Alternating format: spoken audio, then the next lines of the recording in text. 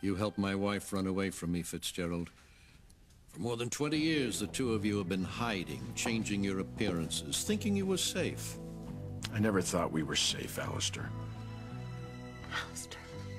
Oh, my God. I've always known the kind of evil that we were up against. At least Katherine and I have managed to buy ourselves a little bit of peace these last few years. A fool's peace, Fitzgerald. When I couldn't find you and Katherine, I turned my attention to the people I could find. Your children. Sheridan, Julian, Luis, Teresa, Miguel, Antonio. I've even found a way to get to your precious Paloma.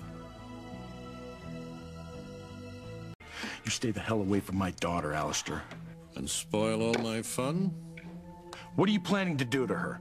Oh, you'll find out right after it happens. Just as you'll find out what I do to each of the other children you and Katherine left behind when you ran off together. You leave my daughter and my family alone, or I will kill you. Funny you should mention murder, Martin. It's almost as if you're psychic. What the hell are you talking about? I killed your firstborn tonight. You what? Antonio is dead. What is it? What is it? You took my wife away from me. I murdered your son. The first eye for an eye. Antonio is dead? What? No. My son is dead? That's right, Fitzgerald. Your son. And I killed him. You're lying. This is just another one of your sick games. I realize it's been a while since you've seen Antonio.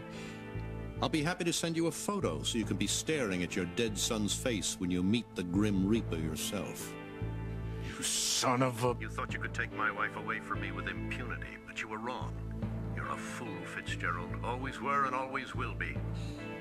I laughed when I killed Antonio.